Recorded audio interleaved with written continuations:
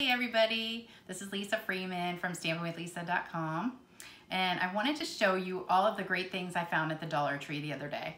And I was going through the craft section there, and I don't know if you guys have seen the Dollar Tree lately, but they have some amazing things that you can use in your stamping business for classes, and that's mainly what I was looking for, something to use in my classes. But I found so many other great things that I just wanted to show everybody, because Dollar Tree actually is based in Chesapeake, Virginia, which is where I live. So if you look on the back of their products and it says Greenbrier International, and it says Chesapeake, Virginia, that's exactly where I live. So all the products that you get from Dollar Tree are found at the headquarters right here, based where I live. So I thought that's exciting. So we have a Dollar Tree about every mile around here. So you can go to one and find some stuff, and then it won't be at another one. But I went to a couple different ones to find these things. So hopefully they're where you are. So let's get into this. Let me show you exactly what I found. First thing I want to show you is this cute little crate.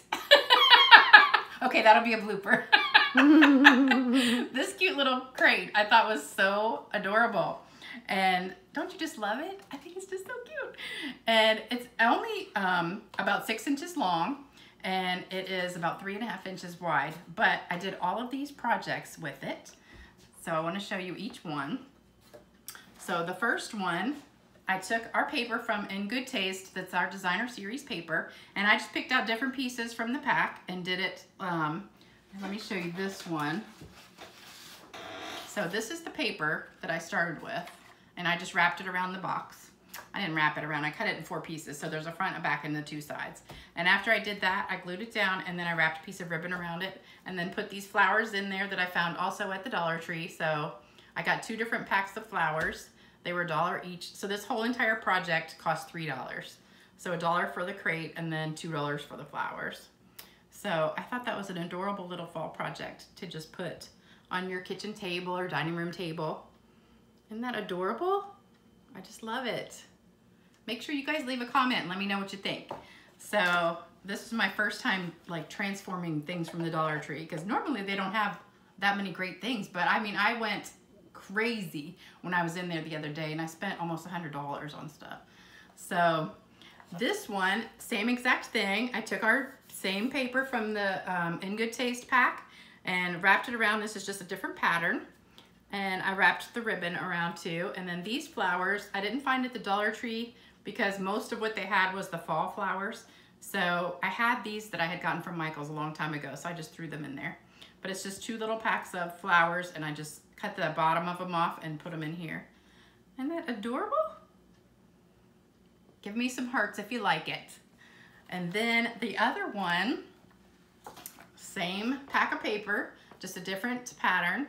And this one I thought was cute for storing your pearls and rhinestones and things like that. So I just put a bunch of different Stampin' Up! Products in here. So you could have this like on your, in your stamp room on the stamp table, just to display some different products that we have. And if you're not a stamping person, you could put whatever you want in there. It'd be cute for like napkins or just about anything you could put in there that you want.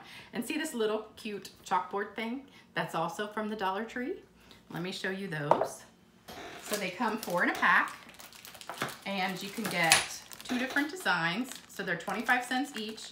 You can get the rectangle kind or the label kind. And then they also sell the chalk marker to write on them. So all these things are just $1. I love the Dollar Tree. It's my favorite store. Then we have these little buckets, which I thought, wow, how cute is that? My daughter's getting married in December, and I sent her a picture of these because I thought these would be cute for the tables at the wedding. You could put candy or mints or whatever you want in there, or nuts. And then there's a little picture of it right there. So you could fill it with whatever you want, and then put the ribbon on there, put a little tag, like thanks for coming, or you know, whatever you want. I just thought they were so cute. Any kind of little favors. And if you want, you could actually wrap the ribbon around the front of it and actually put a little strip of designer paper too. So those are cute. Then I found these little mini bottles, mini glass containers. They're 4 for $1 also. And I thought these would be cute to put our sequins in. And so then you could just shake it out just a couple of them out, because I know when I have them in the little containers like we have them in, I always spill them everywhere. So if you have them in a little jar like this, they'd be, I think, easier to get out. So I thought that was really cute. And again, if you're not a stamper, you could put beads or buttons or whatever you want in there. Or you could even put some liquid in there probably. I don't know. They'd be good for anything. But you could also decorate them, put some designer paper and a ribbon around that too. And I wanted to show you how to make one of these because they're so simple. It takes like 5 minutes.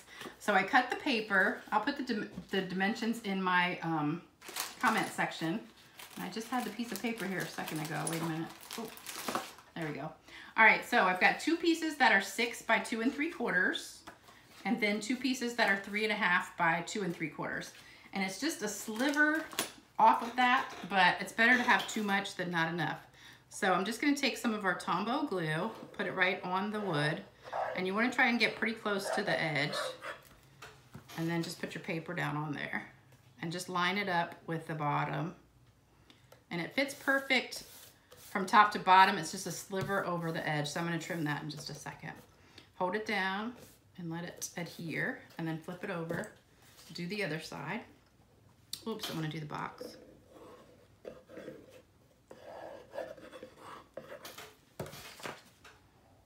And then put that one down and just hold it for a second.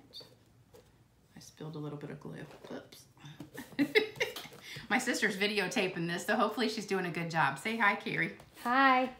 I'm trying. She's visiting for a few days, so I put her to work because I wanted. It's so hard for me to do a video and get stuff like this on it because I just have like a tripod to videotape with, and it's hard to, you know, do something like this with it. So then it's just got a little bit of a trim that you need to trim off there. Oops, this one has a teeny bit on the top too. Let me just trim that real quick. And these are our paper snips, which are the best scissors in the whole world. All right, and then let me trim this little edge. I was afraid to do 1/8 because I know that throws some people off, so it's just easier to go ahead and do 6 inches. All right, then we're gonna do the 2 side pieces. And if you'd like to get any of these products, the Stampin' Up! Paper or the ribbon, or any of these embellishments or anything else, I'd be happy to order it for you. All you have to do is go to my website, stampingwithlisa.com. It's also in the description box in case you forget. Oops, it's a little crooked. And you could really do this any color you want, any flowers you want, put anything you want in there. But it's so cute. This would be a great class project. I think I'm gonna go back and see if I can find a bunch more of these. But probably once I post this, everybody's gonna go to the Dollar Tree here and buy them all. So I better go in the morning. I know that's what happens. Like people see stuff on videos and then they all go run to the Dollar Tree and buy them all up.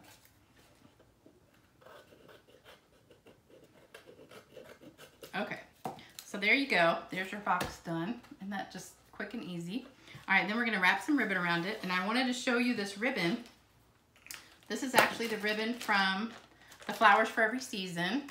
You get 3 different kinds in here. And one of them is this white, it's almost like organza ribbon. So this started out white. And what I did was I took one of our ink pads, the Blushing Bride ink pad, and just take one of our sponges, dip it in there, and then dab it off because you don't want it too thick, because I did that mistake and just got it too dark right there, but that's okay. So then you just go like this all the way down and just keep inking it up, and you can kind of get a little tie-dye look, or if you do it really, really even, then you can get it all the way around. Oops, I got glue on my finger.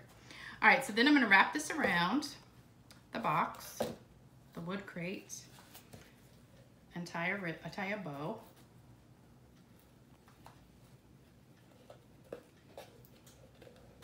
It's hard to do this when you're on camera. You know how you can always do everything until you're on camera and then you start messing up because you get nervous. All right, so we make a little bow. That came out almost perfect. All right, and then I'm just gonna trim that ribbon. All right, so let me know what you guys think in the comment sections. If you have any questions, I'll be happy to answer them. Just leave them in the comment section too. So there's the finished box. Isn't that adorable?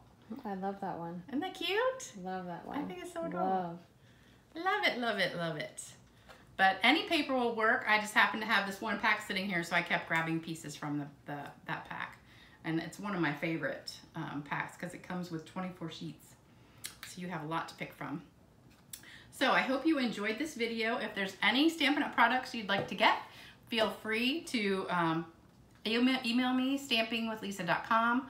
stampgirl2@cox.net, or go to my website, stampingwithlisa.com, and hit the shopping button. And thank you so much for watching, and y'all have a great night.